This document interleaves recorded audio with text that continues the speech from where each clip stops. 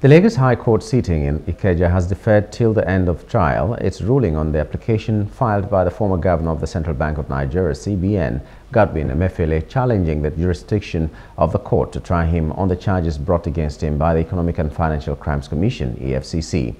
Through his lawyer, Senior Advocate of Nigeria, Olalekan Ojo, Emefiele submitted that he cannot be tried in the High Court of any state in Nigeria for alleged acts of abuse of his office, as this raises issues of constitutionality and legality. The EFCC, through his counsel, Senior Advocate of Nigeria, Rotimi Oyedepo, however, countered these arguments.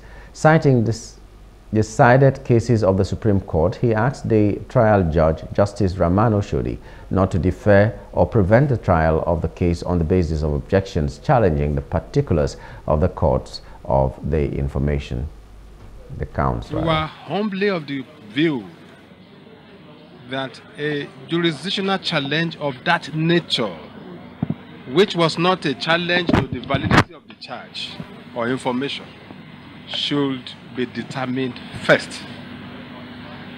Furthermore, we are saying that the alleged acts, that is, award of contracts, forest contracts, what of allocation of forex, that it is not a crime.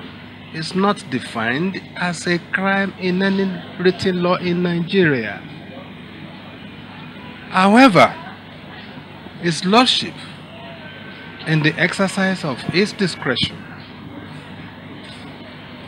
rejected our application that motion challenging jurisdiction be taken and pronounced upon first,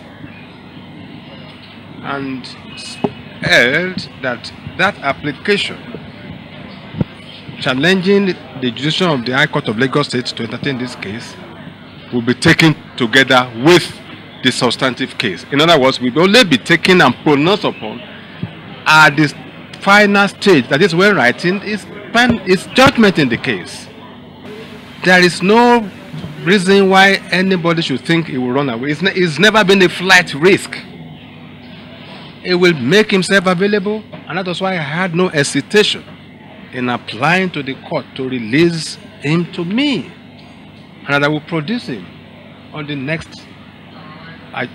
last day, which is 17th of May 2020.